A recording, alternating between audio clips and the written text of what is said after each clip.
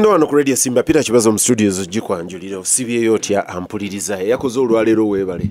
wonna w'osinzira otuwuliriza tukwebaza okubeera ng'okola bw'otyo lunaku lwakubiri ennaku z'omwezi 13 February eriye yanga nti kizibu nnyo mu Uganda okubeera weatherman kubanga eno seasoni ne bwebeera kalenda eno seasoni yalina kubeera yakasana akapereketya ne kati nina gye mbadde ng'abaana bansabye n'emiti gya muwogo nga nti anti tuleetere emiti gya muwogo gye Namulonge tusimbe muwogo konze naye muwogo mumusimba mutya mu February tya enkuba kasita ebeera ng'etonnya naye nga awo wetuli ensi etambula bwetyo. Nina Richard Baguma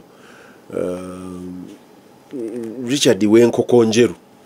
eriye yali wano nga nti simanyi n'oyo omusajja w'ekiruhuura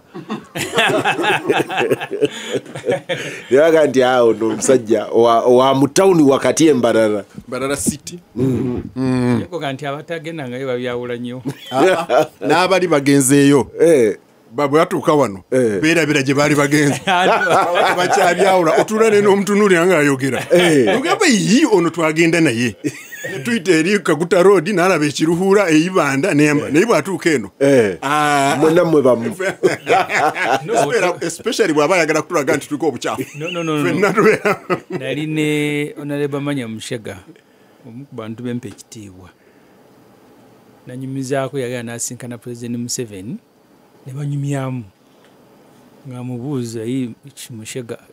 kizibu ki namugamba abantu bagamba abawestana abawestana bagamba abanyankole abanyankole bagamba abahima abahima bagamba famireyo basita ampuliriza Olutindo nina Ibrahim Ssemujju nganda mubaka w'ekira nina ne Richard Baguma buuza abantu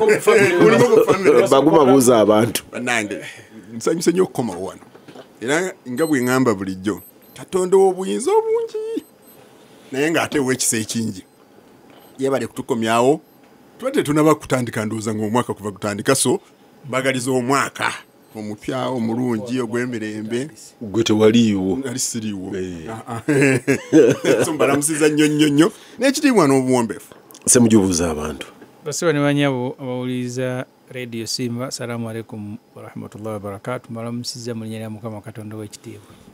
ampuliriza nina ensonga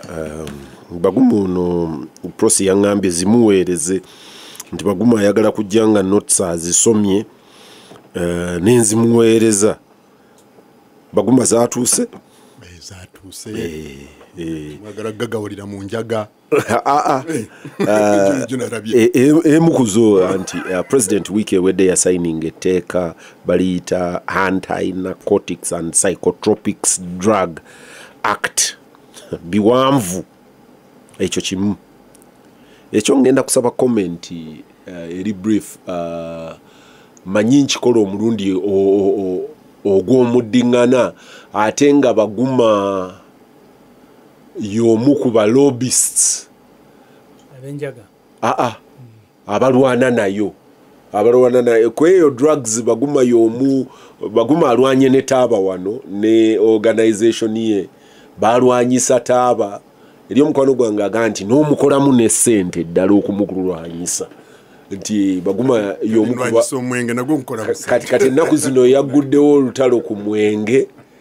naye simanyi olwana kugugirawo ddala olwana guregulatinga but ekyo kitereeze sirwana kugugirawo ddala bamulalu naye the Anti-Narcotics and Psychotropics Act bwe yagenda okugenda mu parliament omulundi gwe yagenda mu parliament lwe baagiyisa mikwano gyange ab'ebusiro ab'ekyaddondo wano naddala busiro ab'ebutambala muganange ekivumbi ne Aisha Kabanda Seggona bakisangamu obuzibu olw'ensonga nti economically erina kyetegeeza eri abantu baabwe massively nagambye abantu ndi omu ku bakyalidde families ezikyuse ennyo olwa Mairungi nabadde wano ku radio jo oli n'atuweereza message n'atugamba nti mumanyi nti bw'olima decimals 25 ez'amayirungi obeera tomanyi muntu alina yiika zabadde 5 zabadde 4 ez'emmwanyi nti kati Ssemujju bwe baali bakola etteeka baateekamu akawaayiro nti gavumenti nga tennaba ku implementinga section ku mayirungi yayina ekisooka erina okuleeta etteeka eri operationalizinga lino mu parliament regulations ng'ogjeeko ekyo erina okuleeta ekyo simanyi oba nakyo kijjira mu tteeka the income substitution oba plan okugaa nti kibaza abadde sente zazifuna mu mayirungi kakati gaavuddewo gavumenti erina plan ki ezza wano wojje Baguma very briefly okuva ku Baguma activist mu mateeka gano no etteeka lino muzibu erya etteeka liri oyogeddeko eryasooka baali waabira ne baligoba nti abalonzi baalyo bamemba ba parliament tebaawera nga ffe tulowooza nti ekyabagaana okuwera baali balikuba life bwe limala okufa gavumenti neeyanguyiriza nnyo neereeta etteeka nga ndaba kiri oba kiwanuka nga ndaba bamuyitani chairman wa committee erinnya ligenze erinnya lwaki oba ligenze mukwano gwange nga ndaba badduka okuleeta etteeka netutuula netugamba kiki okugenda okulaba nti ekyali kiremye okuyitawo luli balaba bafunye akakisa akakiisaawo kwe kulima enjaga si mayirungi amayirungi galeke gammwe okugamba nti bagenda kulima enjaga mu mateeka licensed kyali kyekikulu ennyo mu tteeka eryo kati ku baali baliisaawo kyekisinga obukulu okulima enjaga mu mateeka kati ffe nga bamanyi nti ffe abakuba olwali ne batugamba nti tubateereddemu punishment senkakali ku bino byembeera bugamba naye tewali bwe balima enjaga n'ogamba nti ogirimye okukola only export nebyeddagala oba eba eyingidde bulungi mu community era kyetugenda okukungulamu era n'agambye nti kyetulina okwetegekera okwongera amaanyi mu kujjanjaba ebizibu ebiva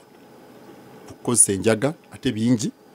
n'okwongera kati kampeyini zaffe ez'okulaba nti waakiri tuziyizaako abavubuka ne batanya Richard Kantegeere kubanga bwe nagenda okusoma etteeka ate ddyo ku njaga lyabadde liri very specific ku licensing ku kaati lirabika ng'eryagaddewo obuggazi teryagaddewo nalyo lyabawadde chance ya licensing neoli bamuwa licensing nga ali medicine kati ono ye mayirungi bamuwa licensing nga ali ki anti byonna kati babibalira wamu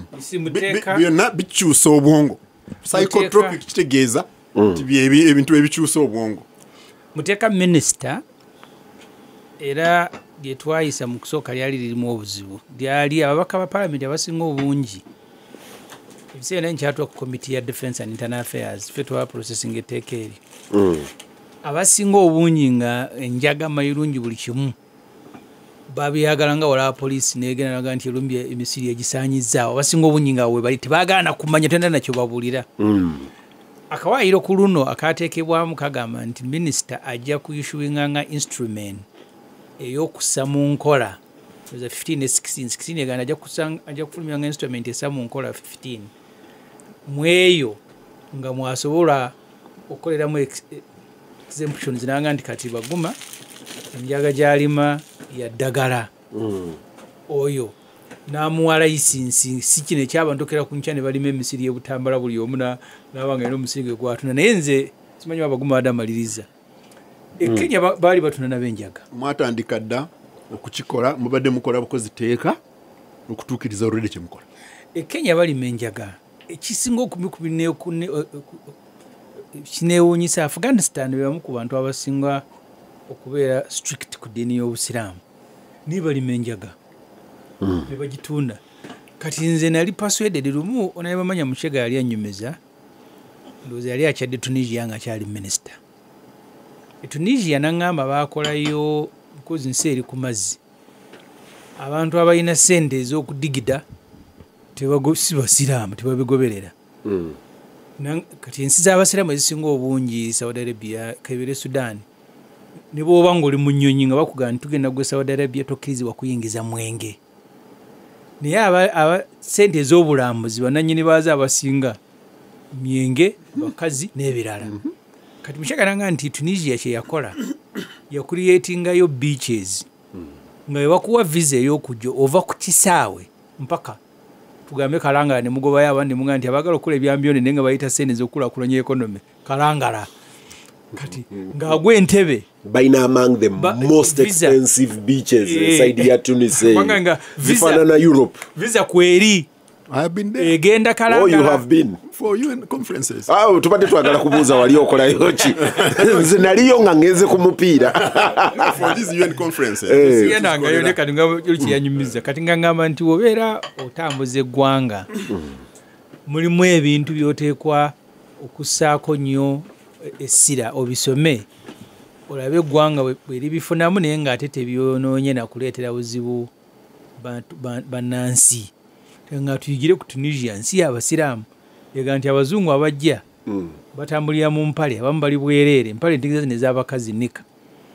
babajja baasi zibaleeta bulungi ne zibatwala ewaabwe gye babaweddera isinsi bye bakolerayo it is their business naye se ne ziyingidde mu economy. Kyekimu ne Morocco balina resort bagiyita El Jadida. Yes. N'emmotoka bazidefininga ezigendayo obunene bwazo ezeeyo obeera ne special license era bagenda through a different training. Kati eyo n'ennyonyi zigwayo direct okuva e Europe. Kyendowooza nti nze Ssemujju olwo enjaga tugiteekewa tugaye nti twagirimye Butambala special zone. No kati nze ndowooza nti abaagala okugirima kiri kibadoga nti gavumenti okufunayo substitution ab'e Butambala ino bayiiza kyebasobola okuwangalizaako obulamu oba mwanyi oba ki ate n'obayamba nnyo mu kuzitandika okubajja ku kino. Naye babaye gye batunda enjaga nga batuwaamu ssente tukole nga ensi endala bwe zikola bagende bafune gye bagirimu bakiruhula ng'eyo tusaleko ekitundu. Abadde mu mmotoka nga nzija omuntu n'akubayo akayimba k'enjagala bakayita illusion. Ssemujju kyagamba is an illusion. Nakugambye kirooto twetegeke okufuna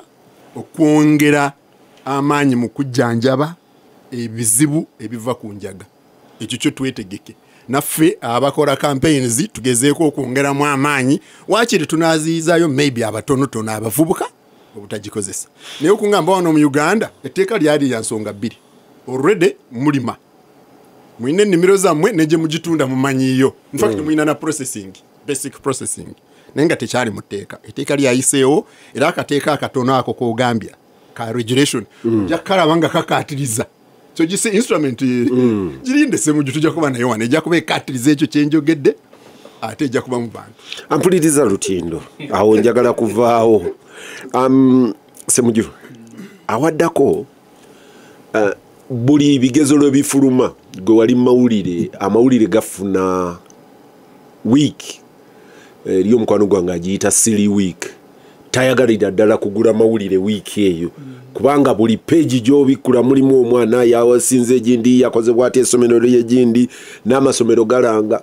naye waliwo kati story efuuse ekomawo nayo kati emyaka egiwerako. Last year mukyala wa President Museveni yagaa nti aissuinze order amasomero tegageza ne gongeza school fees ne baissuinga ne schedule guiding school fees. Nali ne omu ku chairman ba board ya masomero gana amanene nanga nti kibazo nti ffe tetulinnyisa school fees nti muteeka mulimu kye badefininga nga school fees n'ebino ebirala nti zino living expenses mutuwa abaana bammwe nga mwagala bawuge mu swimming pool, mwagala basule mu room ziringa hoteli, mwagala balye bulungi okusinga ewammwe, kakati ate mwagala tubacharginge ssente ezitafaanana ebyo.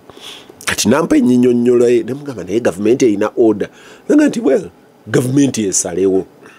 Juzi nabadde njogera n'omulala mu sister yangambye nti y'amagezi gaatuwa aga gavumenti yandibadde eguma ne withdrawing funding kugana amasomero agakubya abantu enduulu kuba twagenda okugabala nga tegawera 20 nti tubagabale twagenda okugabala okugatuuka mu 10 agakubya abantu enduulu we twatuukirawo mu 8 nga tutase oba ne gundi nayo oba ng'ogyeko Buddoga yaza Namiyango Namagunga Kisubi ani Nabingo Ntare School kati ogenda okukaka naawo wotuukira mu 8 ng'otandise okutamatama galuwa. But one regulation ya school fees twetaaga etteeka regulating a school fees. Is that the magic bullet egenda okukola kino? Number 2, weetaaga okuregulating ewa Muyingo, ewa Kasase Namugongo, ewa Mulindwa Ekitende, because mu kyeboogerako ne private schools nazo mweziri aga nti tujja kuregulatinga n'ageekagaddi newa. Okusooka nze sikiririza mu kuregulatinga fees.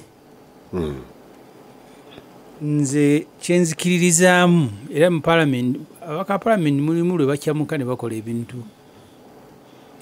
nga bingi sibikiririzaamu naye nga bakyamuse. Nze kyendowooza bangamba nti nabo olumu okunyolwa kwabwe kubeera nga Ssemujju yatutta omwana e Buddo either ne bamumma ekifo nze sinyiga nze namutwala e Buddo ne bamumma oba si kyo n'asanga nga bamuwadde ekifo nga bamusabye $3.5 n'agamba no banseera school fees zikke ne bamumma mwana obwo. Nze muzaala Ssemujju Ibrahim the second. Kati ati nze ngeje nasomera mu kyalo akuba nti abaana tubazaalidde mu kibuga. Nze nasomera Masaka second nenzija nemvuganya n'abasomera e Buddo. Era siina kugwentyako nti oyo yasomera Buddo mutya. Kati abaana agala nkibateekemu ne bo tebakyagaana. Ekirungi kyanfananyako bamugana mukomyo mu senior tunagamba I'm not interested. Roommate wange Makerere engineer Robert Ayesiga yasomera Kisubi ne bamumma ku senior 5 bibuzo ne bufuluma mu Uganda nga one of the best 10 nga somedde ndoza mwiri. Kati nze si believing nze nga Ssemujju si believing nti wali esomero erimfukamiza I don't. Naye nze njala nnyo genda mwange yangamba nga mu biseera bya COVID nti yangamba nga etteeka lya demand yangamba nga supply ye creating demand. Nze kisikiririza edda yabanga demand nga ya creating a supply then Schumpeter oyo gwayogerako bamuyita Schumpeter Schumpeter n'agamba nti ne supply naye creating a demand nani munyumiza mti abantu bakera wange kunona mmere nanga lwakuba ogigaba sigalo gigaba era singa tebajja nze kyenali ndowooza ndi gavumenti singa ali esobola okunoonya ssente neetereza amasomero geyinako obwannannyini ne gawera mangi tiwaliyo yaligenze kuddamu kufukamira ekifo Buddo. Mu Uganda teriyo baana basiru basingako bannaabwe katonotono naye obuzibu ye erekagana amasomero ne gafuna abasomesa abalungi ne gafuna ebitabo ne gafuna buli kimu aba ne batandika okugalwania. Jana omuntu yatugamba mu campaign twaji nga tuvuganya ne Amuriati nze ndi manager wa muntu kolo nali sigenzo yali hoimana omusajja omu namugamba FDC nti ekizibu ky'abaddugavu yagamba abazungu akantu akatono they fight so hard to expand for everybody to eat. Abaddugavu bafightinga buli omu yaba akakontrolinga to eat it. Tusobola okuexpandinga amasomero amalungi. Onyango Obo yasomera St. Louis Kyegobe. St. Louis. Yes. Nina omuzadde gwe nagambye atwaleyo omwana nga simusanyufu n'akamu. Bidandi yasomera Nyakasula. Alona Nyakayirima yasomera Ggulu. Baliyitani esomero. Ggulu. Sirijjukira. Kati twatuukawo tutyawo amasomero ago agaali amangi baziyitanga national schools. Abaana ne bagenda nga they crisscross the country ng'ogyeko benefit ezirimu nti abaana bakula buli omu Uganda agitegeera naye nga buli omu asobola okuyitira waagenze okutuuka olwaleero nga webakume Ssemujju agenda Buddoko nasinkanayo tulinze Munyagwa Lukwago ani ffenna tufukamidde tusaba bifo natugamba mujja kudda Edmasa yagyeko essimu nadduka ne ku ssomero kakati nze ngenda omubuuza nga tampadde kifo nangamba abokoma omusiniya tomani mugana nga sijja kuddayo I'm not interested era si complaining nga gyasomedde is been doing very well kati gavumenti bwe buvunaanyizibwa bwayo naye eddidde ng'omuzadde omunafu n'olema okulimira abaana emmere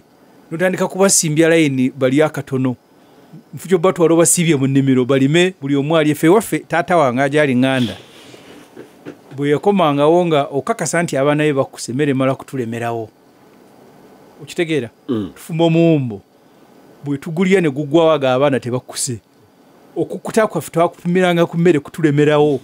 bwelemerawo ne mubega ne mulya ne buli omu n'akoowa n'okwata essowaani Ssemujju amalawo emirundi 3 naye ekyo okikola ogirimye kati Uganda yali esobola okufuna amasomero mu nsi yonna mubamu amasomero kazibeere zi university kazibeere agasinga kugannaabera nga gagendayo nasanga omukyala mu British Parliament nanga omwana we yasomedde ku Oxford naye kati yali mukyala mukatwiki nanga bunaku nkera kusaba ina Maria waawo nanga mwande nkera okusaba omwana namuwa ku Oxford buli nsi ebamu amasomero ago kebeere America University mweziri ng'oli alaba agenkizo agonze sirowooza nti omuntu alina amagezi sookera ku nkya nalaba ne ripooti eya mukwano wange yamanya mushege gama mugyeko faani mugyewo biki amasomero gafaanagane twatugende sikibirivingamu nze ndowooza nti amasomero ago ag'enkizo gasobola okusigalawo naye gano amalala Masaka Secondary School Ssemujju gye yasomera n'ogatuusa nga nago omwana agenzeeyo amiisinga bumiisinzi kugenda budde kuba nze nasoma n'abavubuka mu Aga Khan ne bajja ne bakola medicine Makerere ne basanga yabavudde Buddo bw'aba wali abasatu abava ekitegeeza nti woolongoosa embeera eriyo bonna basobola okujja kati MPs kyekizibu kyabwe ne bw'obagamba twali mu bya district ne Wafula ngaaga nti ebugi twetaaga ddwaliro n'ababulya bye twetaaga bo baasaba mu district sente zigenda natulira bajeti y'ewakiso nga ena bilioni 9.85 misaala nene bagandi bagiwadde district kutwala services near the people nze ndowooza mufu ky'okuddawo okuregulatinga school fees government investing obuga Masaka Secondary nze nasomero taata wange nga yakolanga emirimu gye gimu n'abakulira essomero fees ezimu tusasula etaamu eweddeko nga tulina abaana basaawa mu faamu ne basoma tulina abazadde ne beegayiya n'asasulako amasomero ago gavumenti geetekwa okusaako nnyo essira gafune ezirabalatole gafune buli kimu Peter togenda kwetaaga kuregulatinga school fees naye bw'onaabeera ne gana amasomero agasukkulumye buli omu n'asimba layini ate nga nago tegeeyongera population yeeyongera go gasigadde geegamu abaatusabanga miliyoni 2 nze nagamba nga abantu ekira niwe nali sinayingira parliament omwana wange ng'asomera Kampala parents abazadde bajja ne bagamba principal nti jamu ayitidde yongeza ku school fees tondeze wano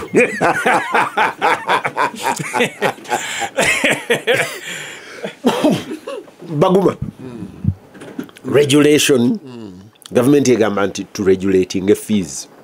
baatuuse ne ku kirala nga nti omwana atabadde admitted by government tateekeddwa na kubeerayo nekisanga nga kiri a bit odd kubanga oliyanga nti amasomero gano gaggulibwawo interests ez'enjawulo kati gw'ogamba otya interests ezo nti zo teziri catered for no omanyi mulimu obulimba bungi obulimba obusooka bwe buno obugamba nti ojja kubeera n'amasomero ng'abantu tebasasula bulimba bwa waggulu nnyo tetulina busobozi nga president yagamba gyegali amasomero ge no tetulina busobozi ng'eggwanga okukola ekyo so obwo buba bulimba ekyo ate kyo nkyogera bulijjo kati omusingi bwe gubeera nga gwa bulimba ne bwe weeyongera waggulu buba bulimba abaana abagenda mu masomero ago amalala secondaries n'endala nga ogyeko zine 10 oba 12 zoyogera about 20 galeke gawere 20 mu grade 1 obeera n'abaana katugambe mutwalo oba 2 oba kiki kana amasomero gatwalako gonna abiri ng'ogagase gatwala kuba 2,000 oba 2,500 ekitegeeza nti bali abaana akanaana oba akasanvu mu ebitaano bali walala baba balina amagezi kikitegeeza nti bayitidde mu grade 1 nga bavudde mu primary oba grade 2 kati lwaki bwe batuuka mu secondary ne bagenda mu masomero gano babanga abakona bwe bagendera mu HSC nga tebasobola kukola ki kuyitawo nga tuddamu okusengejjeera kitegeeza nti amasomero gano we bayingidde we wali ekizibu so gavumenti omanyi n'oluusi esente ezimu ziba zigenze mu bitundu naye nga omanyi Ssemujju alina engeri gyayogeramu ebintu bye omanyi obuwumbi 85 nga buli ku misaala gy'abakozi ba Wakiso bukola kyenkanawa nga bugenze kukola amasomero n'amalwaliro ag'omu kitundu ekyo so abakulembeze ku buli mitendera baguma bwe nali njogera ne Professor Israel Suruma emyaka giwezeeko ng'ayogerera poverty eradication model ye yali preachinga nti amasomero tugazimbe ku byalo nti mu kifo ky'okuwa contractor loko ajazimbe essomero liwe Ssemujju azimbe essomero ng'agamba nti that's part of poverty eradication era omulundi ogwo nali yayina obutakanya ne Mzeyi Bidandi nga Bidandi agamba temwongera ku district nga Surumaga nti ne bw'oyongera district n'otabongera byuma bya nguudo obeera oyongedde emisaala it is part of poverty eradication sente ziba zisembedde kati zino bilioni 85 bwe ziba 85 Ssemujju agambe 85 nga zigenze Wakiso bazikomyawo e Kampala ne bagula arcade mbadde nga zisigalayo mu bakozi abali e Wakiso era be basasula school fees mu masomero ago bw'oba okukola argument eyo kiba kitegeeza nti ne bamuyitangani omwami yatwala obukadde 10 obwekatosi oluguudo nga gundi teriiwo kampuni eyatwala naye nga teriiwo kiba kitegeeza nti ogamba nti n'oyo naye akola ki akola poverty eradication eyo bw'oba reasoning eyo actually bw'osoma Dr. Mahathir Mohamad that's Malaysia. Dr. Mahathir Mohamad mu kitabo kye akuwa ne factor ndoza yali ya about 20% jakiriza anti corruption eyamba economy okukula era aga nti eyo factor bw'ogirekamu no regulating outflows nti nolekamu eyo factor ya 25 ku 10 baguma abeera ne papaso okukola ennyo afune zina 2 ku 10 zaasika negwe regulating butazitwala bweru akugamba twagenda ne Rwomushana ne tusanga omuzimu nga somero ghost school kati gwe bwogamba 25 bano batwala 10 kati kya Dr. Mahathir tewali bwe kikola liri essomero ddamba nga lifuna sente z'okusaawa omuddo nga teririyo nga zisasula headmasters zisasula abakozi ne kyoka buli kimu nga teririyo so you see eyo factor ya Mahathir tesobola tekola wano wano mulya kyonna tulya kyonna ne tukomawo wano ne tugula emmotoka esinga obunene ng'egula obukadde 708 so awo kibazo wentandikira olwekyo tusobola gamba nti ogenda kukulaakulanya omutindo gw'ebyenjigiriza nga embeera eri bwetyo buba bulimba it's just not possible n'olwekyo amasomero gano you see kibazo weebuuze headmaster w'essomero eryo eddungi lyoyogedde alina okuwa bweribeera church founded alina okuwa archbishop sente awe bishop which sente awe archdeacon w'ekitundu sente awe mu education obutamujjaayo awe board obutamutaawanya ne PTA obutamusumbuwana lwaki fees tezeyongera ate tetuziyita fees tuziyita functional tetuziyita na fees functional something kati bazifunira amanyi oli akugamba nti waliwo sente za ICT ne sente za computer so omu software omu hardware kale naye nga ebisale ebyaga amasomero bijja kugenda waggulu lwakuba abaana we bakola ki we baagala ate education yaffe eri examination no omusingi gwa ebyenjigiriza byaffe gutambulira ku bigezo so awe tunoze ekizibu kyenyina Peter ebimu ku bitawaanya abaddugavu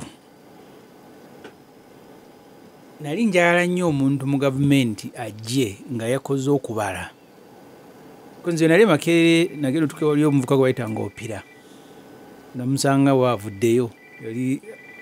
akulira need abayizi abeetaavu bwe yali ategeka abayizi abeetaavu okwekalakaasa yajja na buli ekikwata ku bintu bya Makerere okwali n'okumanya nti dean of student buli mwana yali amubalidde nti ajja kulya gulamu z'ennyama 8 ez'ebijanjalo bweziti buli wiiki ng'abuuza wadeni nti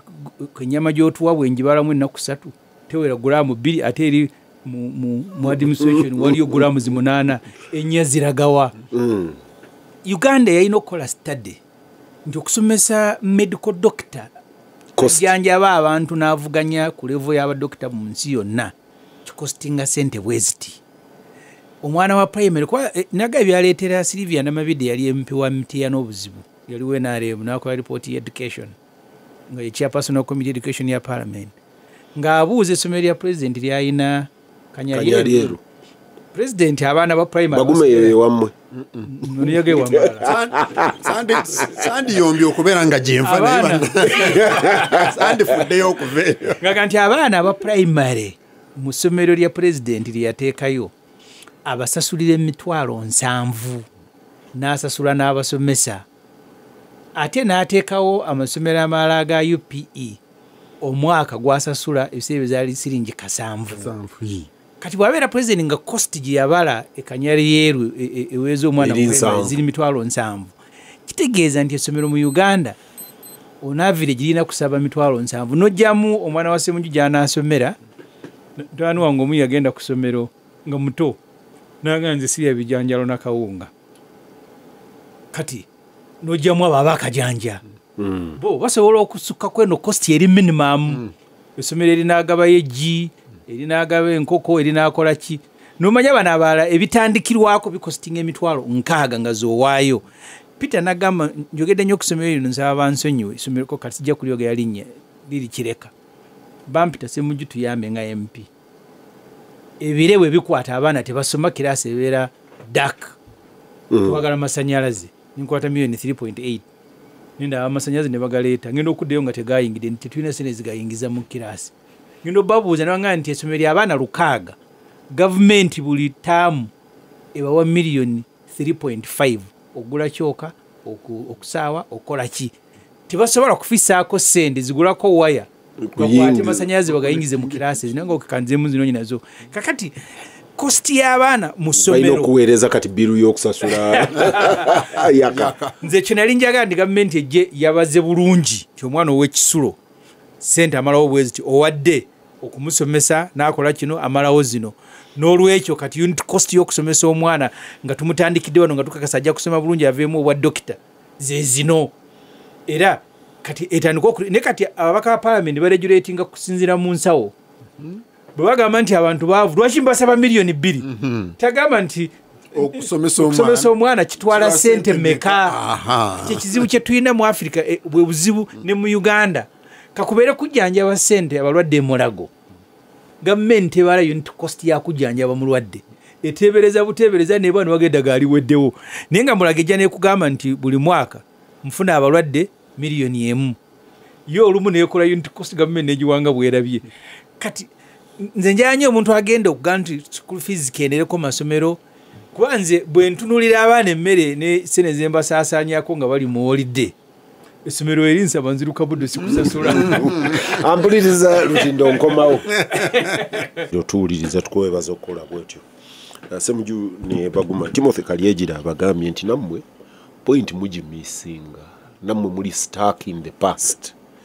aga nti the national debate on school fees and education misses an important new development, artificial intelligence. Agamba, by the end of this year, artificial intelligence by the end of this year will have developed to a level where even most Oxford, Harvard, Cambridge and other Ivy League degrees will be obsolete. Abaana basobola okuyigira ewaabwe ne bayiga buli kimu. And Timothy kyayogera juzi nali nina abaana bengamba bavubuka bato bayita mu office wange ne mbagamba naye bino byosoma bino yali asoma bwa lawyer ne mugamba gattako ekirala kubanga ebisinga wano byoyina kati lawyer wange ntandikira ku computer agreement yange weri n'ebirala. But your comment ya Timothy aga nti tutandike n'okutunula mu direction ziri endala. Naye subject yange nsigaze dakika ntono gy'okusembayo leero era nayo twali wano baguma n'atugamba nti president alabika yaganye rationalization ya public agencies. Batwalira ba Ssemujju list mu parliament omulundi guli speaker n'afumula bingi Chalanita n'afumula bingi n'agaana n'abigoba effectively n'agigoba. Kati nensanga ba heads of agencies nga balabika bafunyemu obuweerero. And then baguma najja wano naga nti nti oyo speaker si yaganye bw'aba agigobye kitegeeza president yeekyusizza. As we speak bakomyewo with a lot more valor. Bayise MP ne babamatiza nti wano government weeraga, we need to cut the fat. Baguma nze bw'oba oyagala kuŋŋamba nti okatinga fat okatinga cabinet nja kuwuliriza. Bw'oba ogamba nti ogenda kukatinga fat baguma sikiririza mu cabinet nene. But how much is cabinet? Nze nkugambye bw'oba oŋŋamba nti mu mutima gwo nti ndowooza yo kukatinga fat katinga cabinet gy'oba otandika nayo nja kukuwuliriza. Naye rushafu bwebe baddewo bagenda n'okugigaziya genda n'okugaziwa. Ennaku zino esuuza mikwano gyo nga tebeebase buli oli lwagira bw'ati n'aliikingayo kaaliikinze bonna ne bagugumuka. Juzi oli yankubira ku ssaawa 5 kiro wawuka n'akafulumye wamma katuufu koze yiine gwe nkusuubira okumanya okusinga nze kikolaga nti ewali amanyi. So ekyokuŋŋamba nti you are cutting fat ekyo nze ekibazo sikirimu. Nze emboozi sizirimu ezo. But what is the rationalization? There is nothing. In fact, it is irrationalization. Ssemujju bakomyewo ab'MP abaali baganye luli babatutte ne boogera ne babamatiza. Ndi mu kumaliriza, I'm doing some small research kunze kyendowooza kyali badde rationalization saawukana nnyo n'abaguma. Lwaleero genda osome Electoral Commission 2 year strategic plan. Electoral Commission ekugamba mu kalulu akawedde 2021 ebifo elective positions mu Uganda zaafuuse 2,800,000. Ebifo ebironde byokulonda kya president kimpamini bitano asa district kyabasono kansala ani 2,800,000 esubira nti mu kalulu akadako zigenda kuba 3,300,000 because bagamba nti bagenda kwongera 5,000 eyagala trillion 2 trillion okufinancing that strategic plan. Just okulonda obulonzi nti tumaze women council disability 2 trillion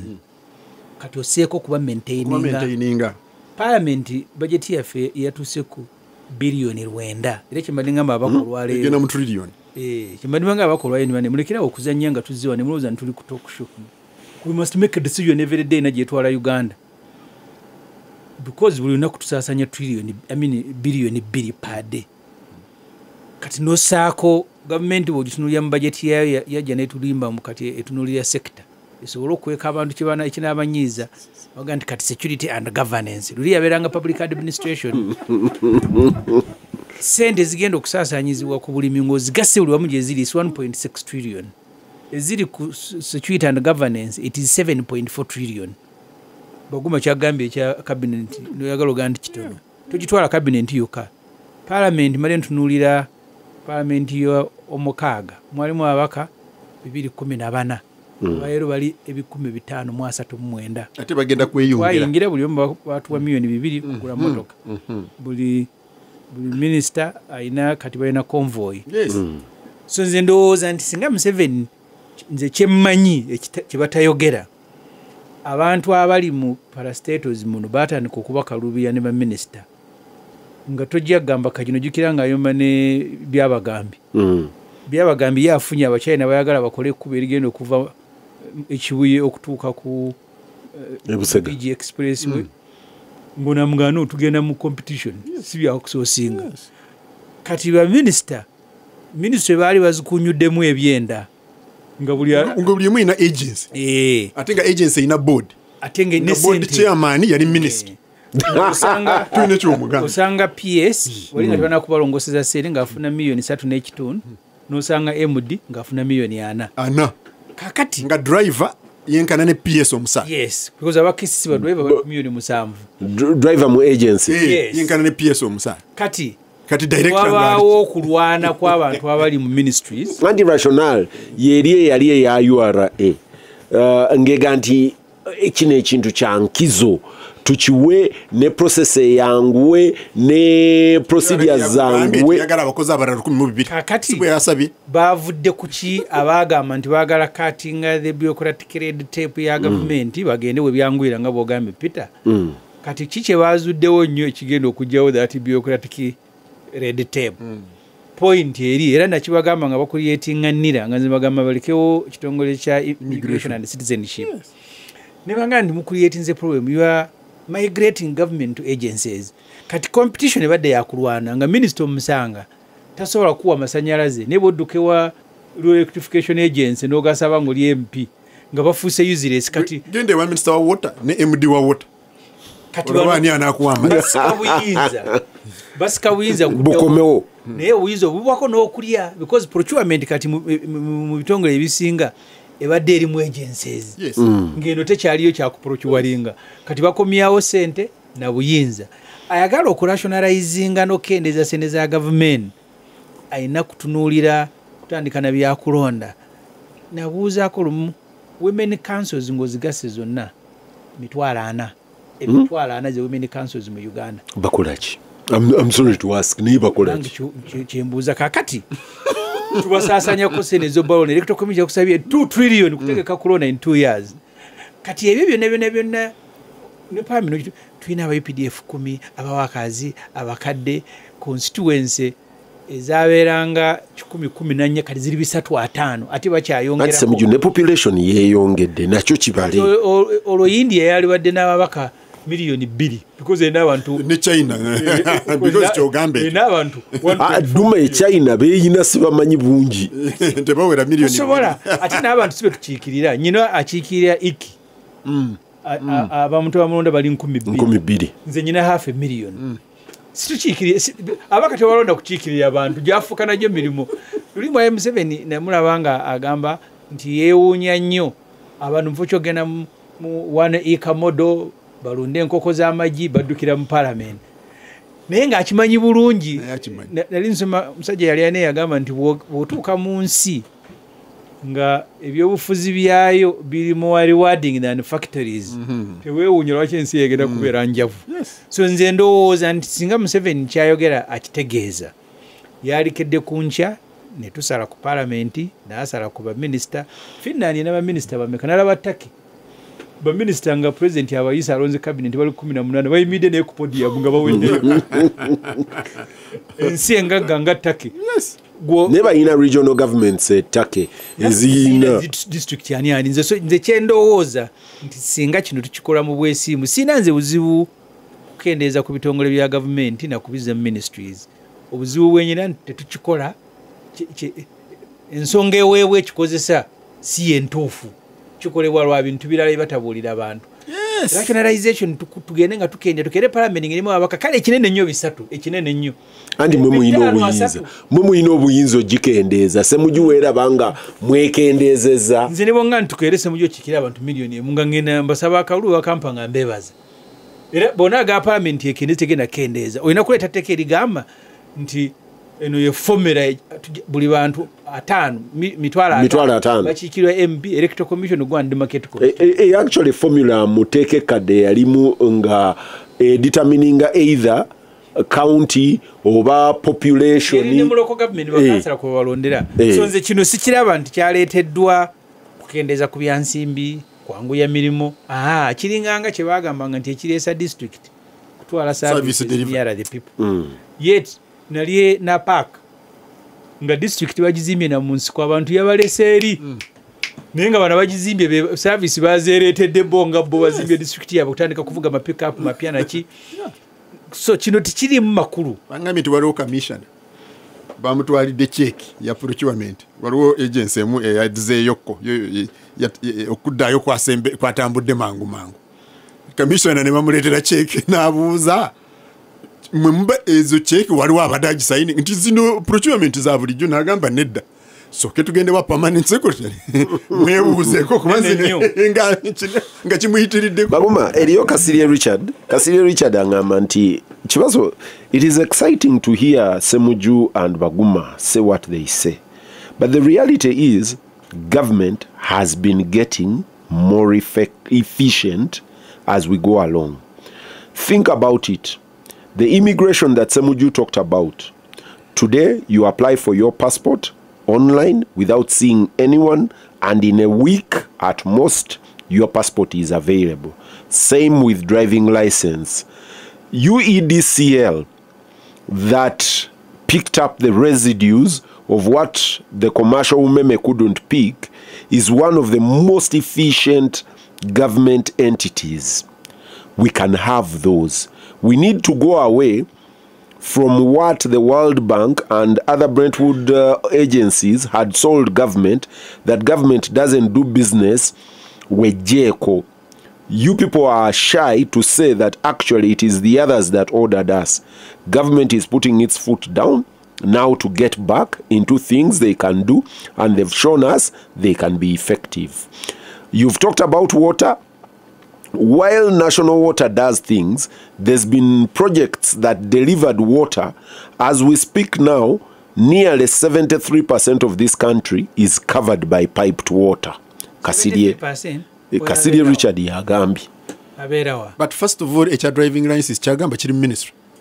Anti jagamba aganti kati awo government eri effective nti ministry egaba driving license eri effective, ministry egaba passports eri effective, UEDCL ayina kwe kulowooza